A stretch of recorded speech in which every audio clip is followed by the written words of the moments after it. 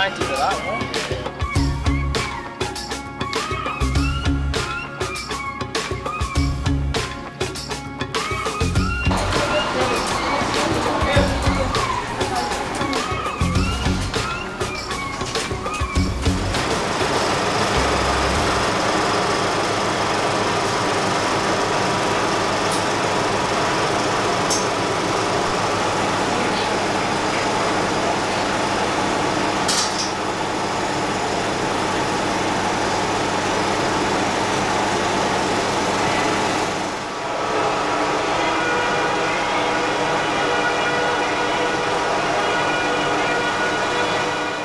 We are in the projection box of the Odeon Preston, and I'm going to show you something that has never been done for over 20 years. And what we've done, we've laced the film up in 70mm. It's a pity that we can't show it in 70mm, but we can. We've just laced it up to show you the difference between 35mm.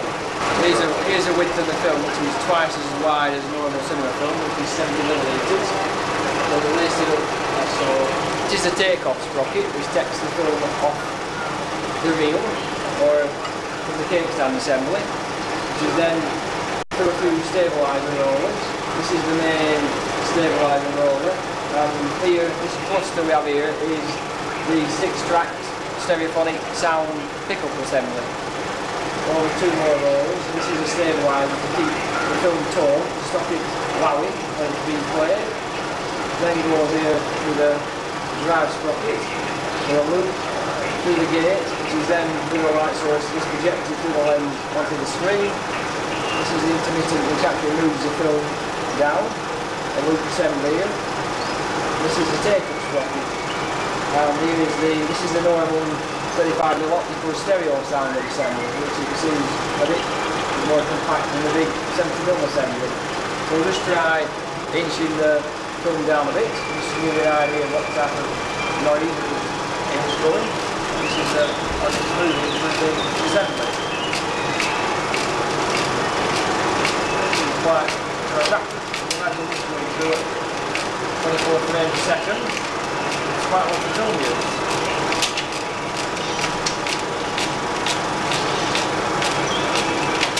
Right, this is we took one of the sprockets off to show you this is a dual gauge sprocket. The outer teeth is for 70mm and the inner teeth is for 35mm. These are the ones which you want to use these days. So this is how they're made. So when it wears out, what you do is take it off and then turn it around, put it on the projector that way, and then you can continue using it. So the sprocket lasts twice as long in theory. And that is it. That's the sprocket. So put it back on the projector which sits on it. There we are, back on the projector. It's not down yet.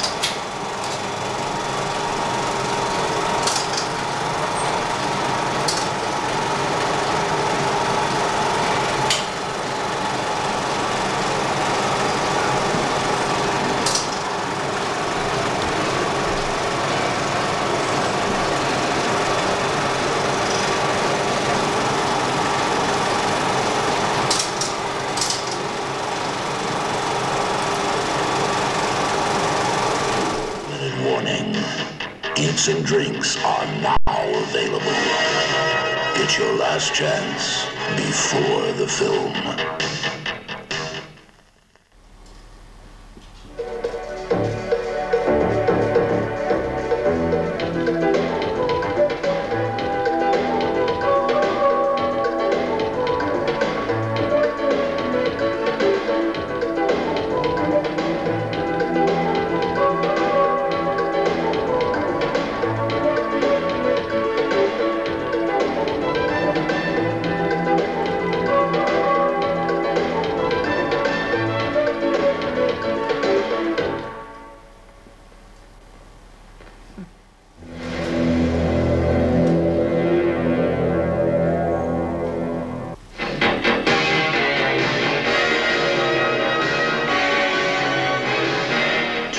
Warning.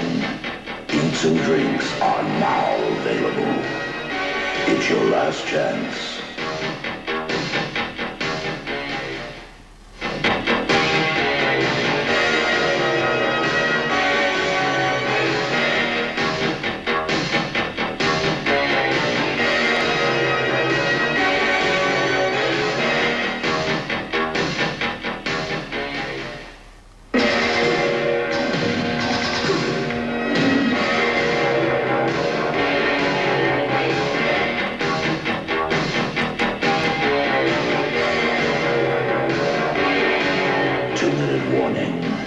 Eats and drinks are now available.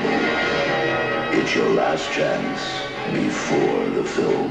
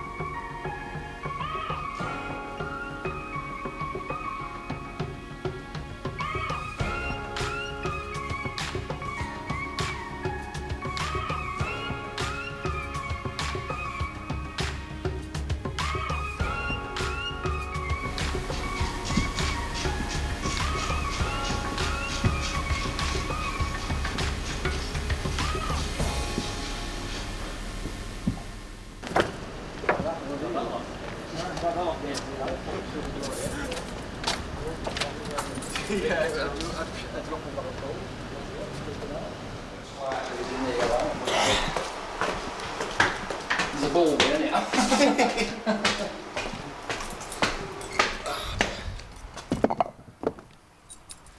Finally, we've come out of the dirt in the foyer front. We're now on the roof and we're going to try and get inside the main dome, which is in the ceiling. So this is the way we're going. And we're waiting for bypass. This is the old projection box, the old what used to be 1928 when it was a new Victoria. This built up area. The area up there, just above on the roof, used to be the old spot chamber. There used to be 2 spotlights in there. That was the Chief's office. This is the entrance to the old projection box, which is just used as workshops and that now. This is the old rectifier room, which still got the old rectifiers in.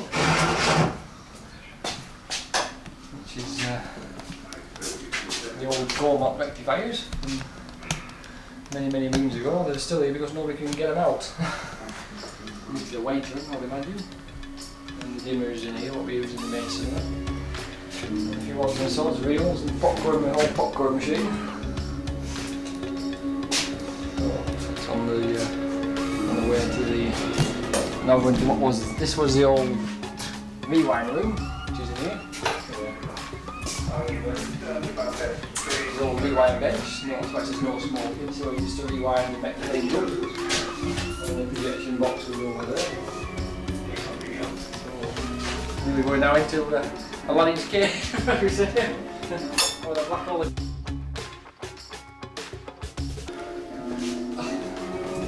You should say, enter at your own race, not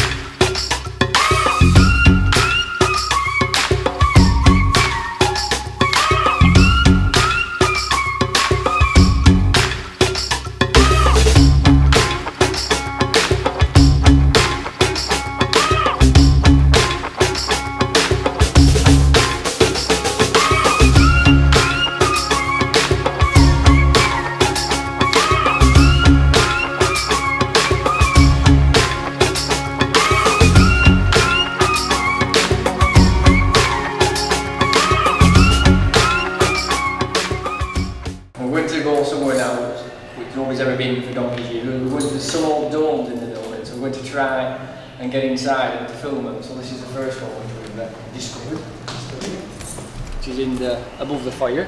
So we're going to try and climb inside it and see if we can film it. It's not been seen by that. Where are you going? Try and get in it.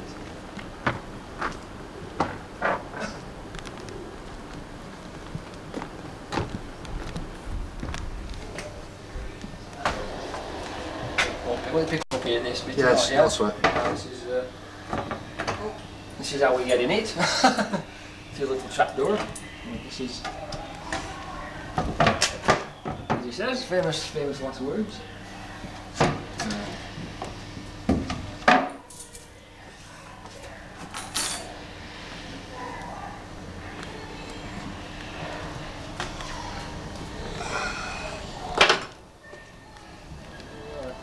We're above the foyer, where we were before. We were filming in the foyer on all these standees and the photographs. Right, this is the dome that was in the entrance foyer. Which was lit up from the outer rim, which must have been quite small when it was lit up.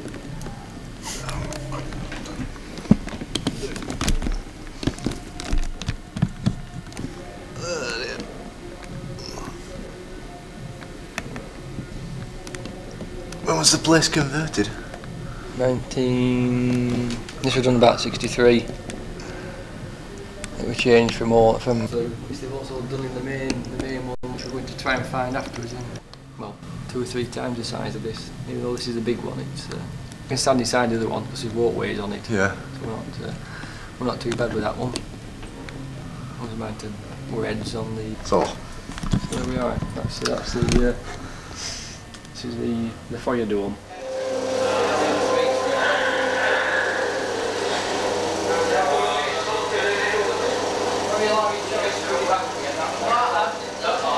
Yeah, it's we bolted it back up, so everyone's got to go back way. Right. So we don't have to unscrew it. Come on, at me. I'm just a messenger boy.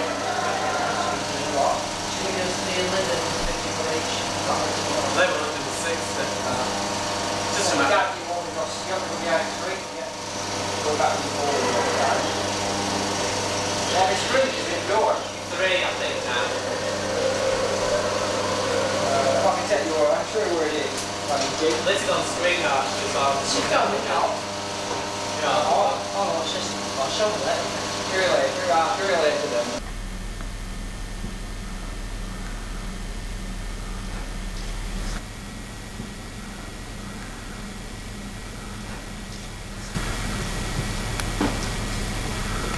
Here we are on the stage of the Odeon Preston. Maybe the last time to be. So we're leaving a week on Thursday with the uncertainty to the future of the place. We're doing a bit of filming for the door, so the memories of the place. Here we are on the stage and we have a masking set at Cinemeccanica, which is a true Cinemeccanica with top masking and side masking. We will practice only use top masking, we don't use side masking. So we are now going to change the masking back to widescreen. Thank you.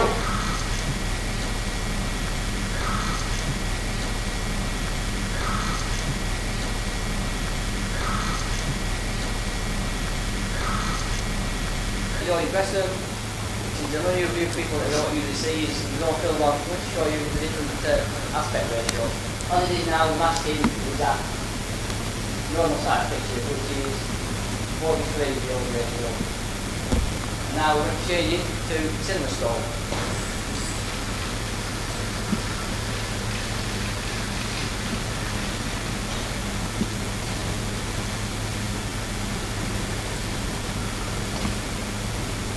So you see the picture goes small at the top, but it goes out further to the side to give you a true natural view of what we call Cinemeccanica. There is another side which is 70mm polyhole, this is a 70mm screen, which is 49 foot wide, 25 foot high. Unfortunately, this has been disconnected, but we cannot show you that aspect ratio. By any in our time, see Walt Disney's Mary Poppins, the most popular family motion picture of them all.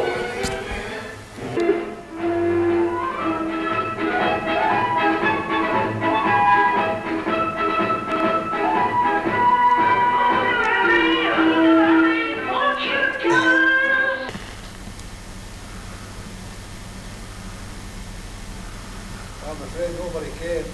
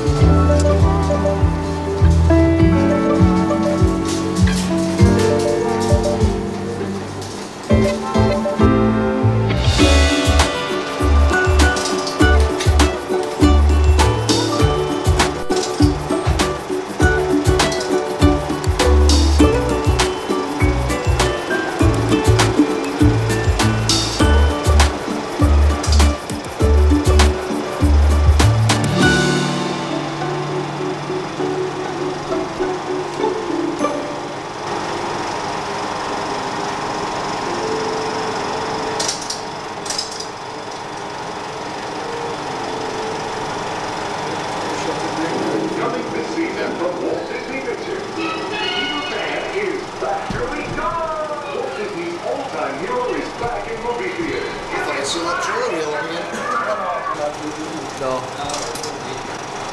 Just a note, smoking is not permitted in any part of this auditorium. Your cooperation is appreciated.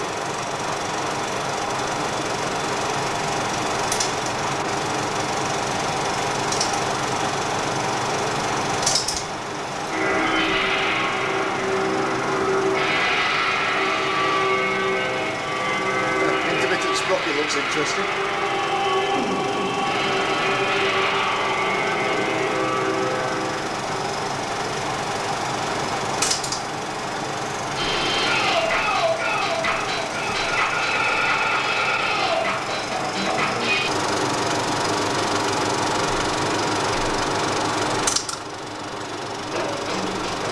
Down here. We all know.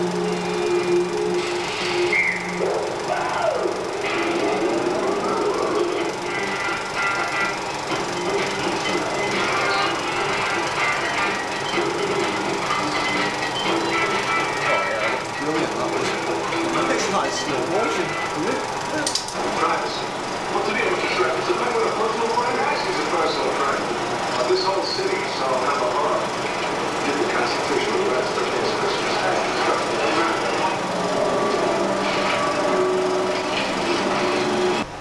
Right.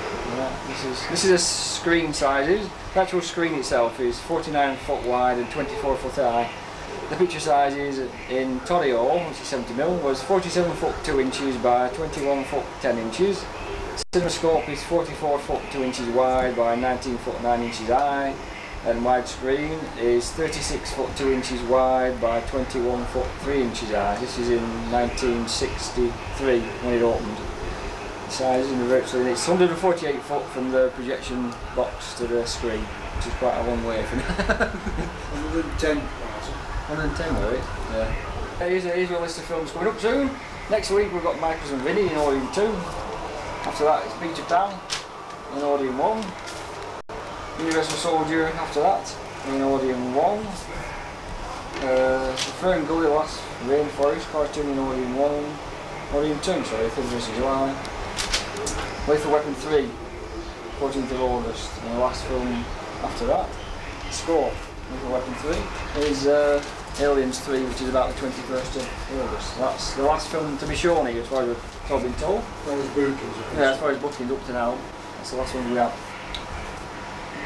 So they'll have to come back up last day and film Yeah, a poster outside for the oh yeah, we don't know when that closure day. Yeah, when it, oh, To fit in. yeah. Like how they Knocking got it in. down.